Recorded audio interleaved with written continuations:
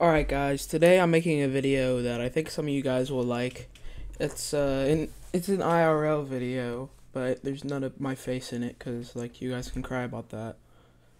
So basically I went paintballing this weekend and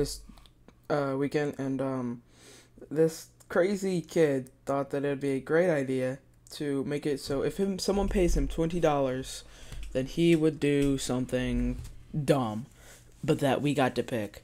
So he did this thing called doing a gauntlet at the paintball place, and so he ran here. It'd be easier to explain in paint. So here's the entrance to where he would go. He would be right here, and to get the $20, he has to run from here all the way around the field once with a ton of people in the middle on all sides. Okay, so there's one little barrier right in the middle of the whole field.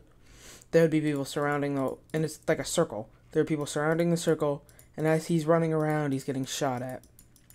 And this is for $20. And so he ran all the way around this field, but he had to do it twice. So he went from here all the way around 2 times.